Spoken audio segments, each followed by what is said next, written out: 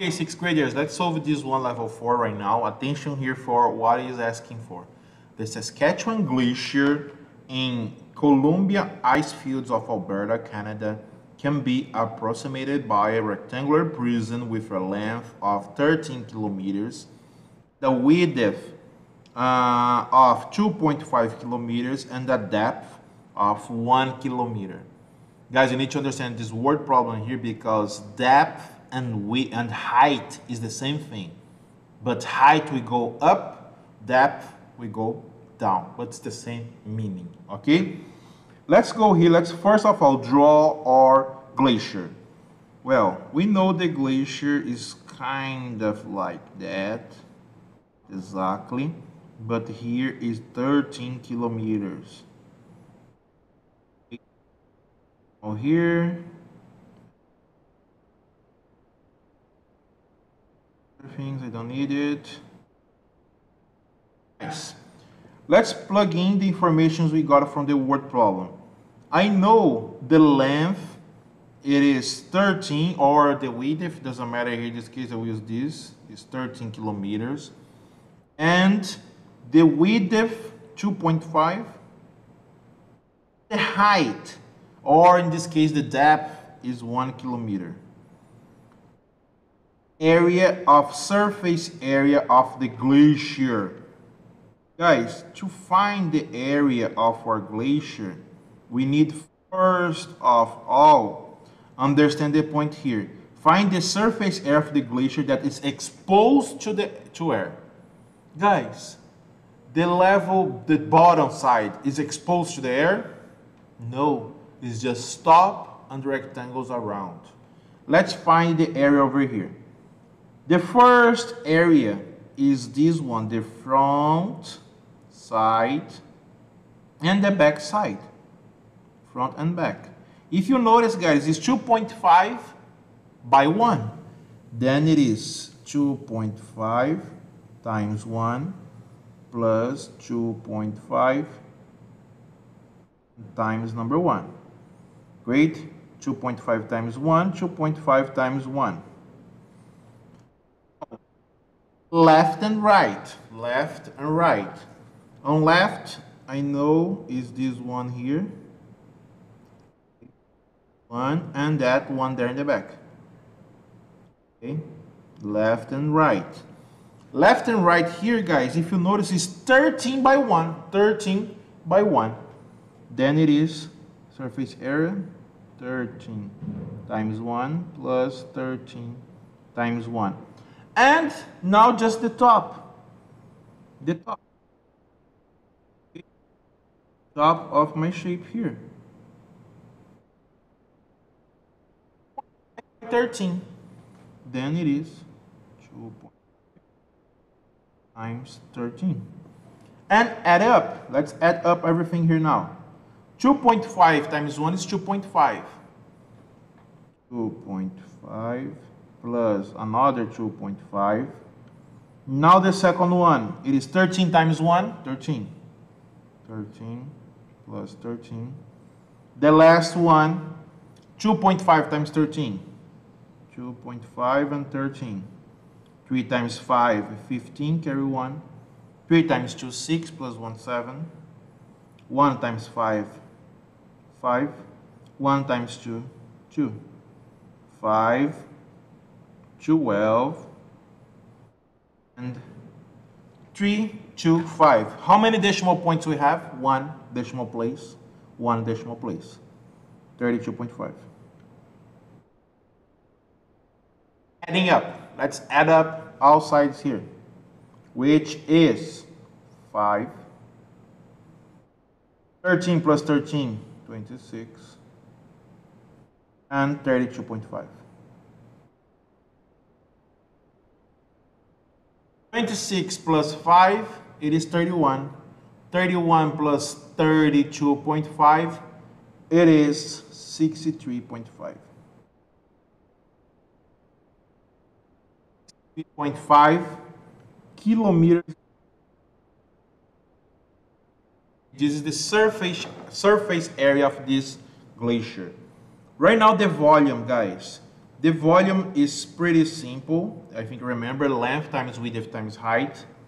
Okay, we know it is 13 times 1 times 2.5. 13 times 1 is 13. 13 times 2.5, oh, we have this already. It is 32.5 cubic kilometers, guys. Cubic kilometer because it's volume. Guys, if the length, width, and depth are all cut in half, if I divide by 2 the sides, okay? Now let's draw the new prism. Half of this. New prism, it is 1, 2.5, and, oh no, the half, sorry.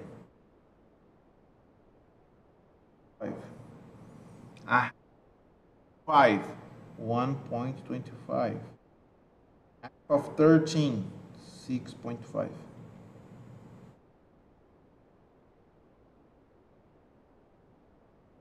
What is the new volume? Well, mister, let's multiply then. It's 0.5,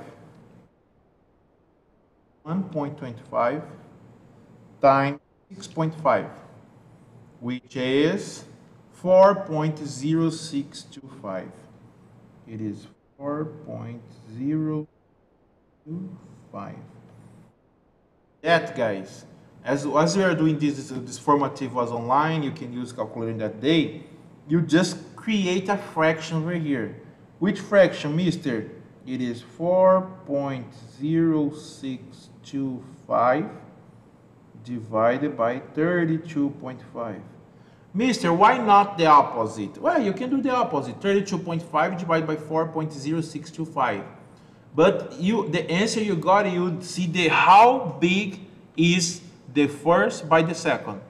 And here I want to know what is the volume. We compare each amount. We are comparing, guys. Let's divide here. 4.0625 divided by 32.5 is 0.125. Remember that from our fraction class, we can translate this in fraction, which is 1/8. Guys, between the glacier of the big glacier and this one, 1/8 from the original one. Great. I think you understand this point here for this activity. Let's go ahead for the last one, question 11. In question 11, it is, show a rectangular prism with a surface area, with a surface area, dimensions 4, 6, and 12, has a surface area that's numerically equal to its volume. Let's prove here, guys, the volume, as you remember, it is length times width times height. And the surface area of a prism, rectangular prism, it is 2 times length width plus length height plus width height. Great. We need to prove those formula here is the same. How can we? Well, just multiply here. 4 times 6 times 12. We'll find the number 288. Yes, let's see here. 4 times 6 times 12. 88. Great. Another surface area. It is 2 times length and 4 times 6 plus length and height. In this case, 4 times 12. And the last one, width height. By here, 4 times 6 is 24. Plus 4 times 12 is 48. Times 12, it is 72. Let's add here 24 plus 48 plus 72. It is 144. 2 times 144. 2 times 144 is 288. We proved the formula, this one. They are numerically equal. Then B, there are 9 different ones. You need to prove one more is like that. And there is a cube. Well, guys, to prove that like that, you need to think about 1 times 1 times 1 and plug in the formula. 2 times 1 times 1 plus 1 times 1 plus 1 times 1. 1 not works. 2 not works. 3, 4, 5, 6 works. Let's do it here. It is 6 by 6 by 6. Let's do it here. The volume is length times width times height, which is 6 times 6 times 6. 6 times 6, 36. 36 times 6, 216. The other one, plug in the formula, is 2 times 6 times 6 plus 6 times 6 plus 6 times 6. It is 2 times 36 plus 36 plus 36. 36 plus 36 plus 36, or 36 times 3, 108. 108. 2 times 108, 216. The volume and the surface area is numerically equal. This is our formative number 7. I hope you learn a little bit more, understand the point here. And let's go ahead to our summative. Great. Love you guys. Enjoy this time to study, and if you have any doubt, you know how to recover to me. Bye.